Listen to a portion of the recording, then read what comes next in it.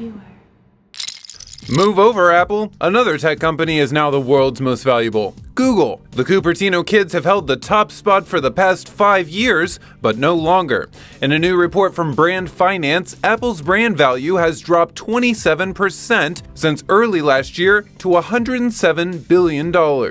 Meanwhile, Google's evaluation has grown, edging out Apple by $2 billion at $109 billion. The change in the number one spot comes despite Apple smashing Wall Street's expectations of the iPhone 7, with a record-setting $78.3 billion in sales over the holidays. But with Google's recently released Pixel smartphone garnering strong reviews, other smartphone manufacturers continuing to crowd the space, and no indication of a groundbreaking, never-before-seen device coming from the Big A anytime soon, the report says that Apple has, quote, overexploited the goodwill of its customers. The tech trend doesn't end there.